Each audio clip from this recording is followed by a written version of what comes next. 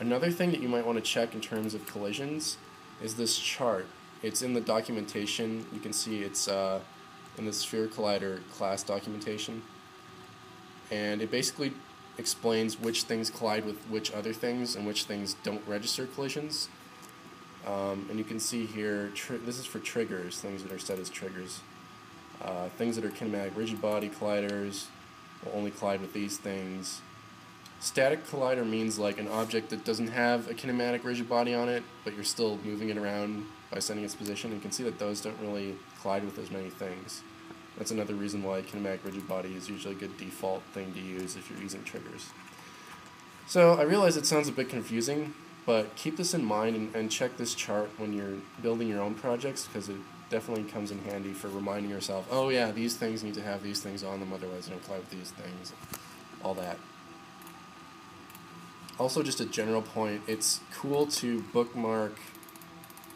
All the cool kids are doing this. They're bookmarking the script reference page because you can just search for stuff in here, like, oh, send message, and then you can see, oh, send message function. How does it work? All these things. So this is a really useful thing to have bookmarked for whenever you need to look something up. Even things that you don't know about yet. Often in Unity, things are named really well. So if you never had sent a message before and you're just like, I don't know how to send a message, I'll search for send message, you'd actually find the send message function. So it's pretty handy to have that around. You can see I have it like bookmarked right here, so I can just hit it. It's also up here in the menu scripting manual. So keep that in mind when you're working on your own stuff. So back to the shot script. Every frame we're going to move the position to the right, and we're going to multiply a speed value by time.delta time, so it's frame rate independent again. And we can set speed to whatever we want in the prefab because we left a variable open for that. So we could change it to like really, really fast shots if we wanted to. And then this is the magic function. Because we set up all this crazy trigger stuff, now we can get an on-trigger enter callback. A callback function is just sort of a way of saying a function that gets called when something happens. Or you could even go further and say after something happens. In this case, right after that collision happens, we're going to get this on-trigger enter callback. It's going to also give us this collider object, which basically a collider is, we've already seen it, this is a collider, this is a capsule collider. The enemy has a sphere collider trigger on it. So when our shot hits the enemy, we're going to get that sphere collider back. But we need to figure out what we're actually hitting. Because say we made a bunch of obstructions in the game, like walls and stuff, or say we made things like power-ups that we want the player to collide with, but we don't want the shot to collide with them because we don't want it to actually be able to shoot the shots and or shoot the power-ups and blow them up. So we need to determine what kind of object we're hitting. And there's a few ways to do this, but one of the best ways and simplest ways is using tags. You can see up here in the inspector for any game object there's a tag parameter with a pop-up menu. And we can actually change this pop-up menu. We can add, say, poop to the tag manager if we wanted to, and then that would show up in the list of available tags. So say, oh, we could tag shot as poop if we wanted to, but why would we do that? That's stupid.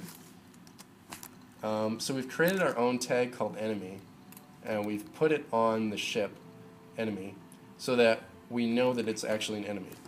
Now, what are the other ways you could tell it's an enemy? Well, you could check to see if it has an enemy script component, but because we don't want to make the shot dependent on knowing about the enemy, we're not going to actually try and get the script component out of it, because what we could do,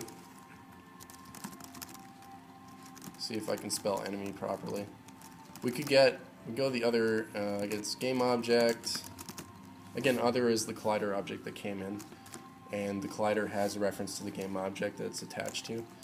We could do get component, and we could get the enemy component, and then we could be like, oh, enemy dot take damage. So this on damage function we call specifically on the enemy. First of all, this is a lot of typing that is unnecessary. Also, if we want to change this later so that shots can hit things that aren't enemies, we need to write a special case for each of these things, like, oh, shots need to hit power-ups. Well, let's get power-up component, blah, blah, blah, blah, blah, blah, blah, blah. and then we'd have to check to see, oh, which one is it, and we'll call that one, and it's like, too much work. So it's easier to just check a tag and then send a message.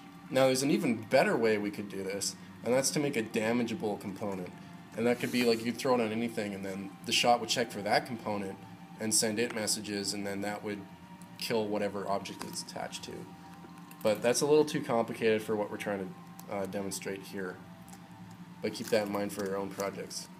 Anyway, in this case what we're going to do is we're just going to send a message to whatever object we happen to hit that has an enemy tag on it. So this is where the magical send message stuff happens. We get the game object out of the collider that came in.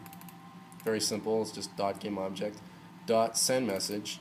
So this is a function call, send message. And we give it the name of the function that we want to call. In this case it's on damage, and these are the parameters that we want to pass in. We don't want to pass any parameters, so we just set it to null. Now we can go look at the enemy here and see that the enemy has an on damage function, and it takes no parameters. So this is what gets called when our send message function goes through. It gets called instantly too, just like a regular function call, except we didn't have to actually get the type of the object. We didn't have to get an explicit reference to an enemy script to call this function. We just needed to get any game object. Are you doing that? Okay. So what happens on damage? Well, we play a sound effect, we subtract our health, if our health is less than 0, blah, blah, blah, blah, blah. Basically, the enemy can handle taking the damage however it wants.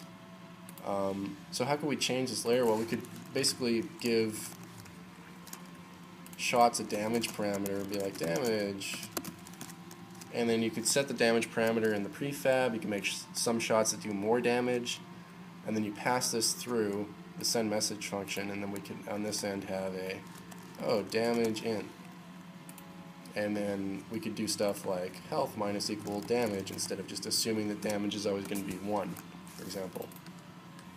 So that's one way you could expand that, but we're not going to do that now. Haha. Okay.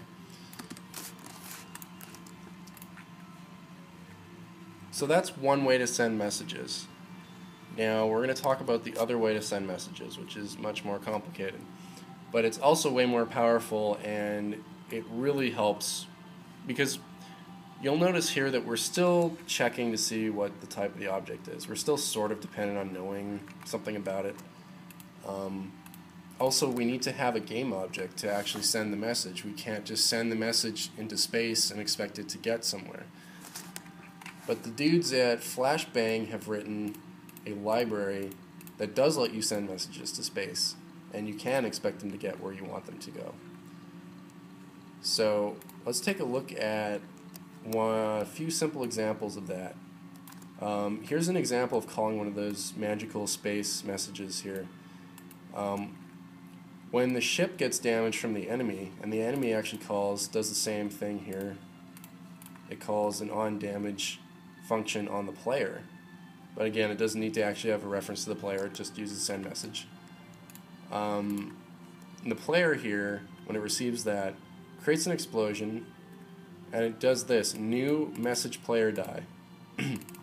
One thing you'll notice is the new is actually optional, you don't need it. You could just write message player die if you wanted to.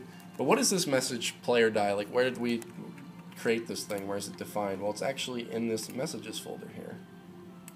And right now we only have 2. Message player die, message score points. And here's the definition. Now this gets a little bit complicated if you don't understand object-oriented programming. I'll try to explain this as simply as possible.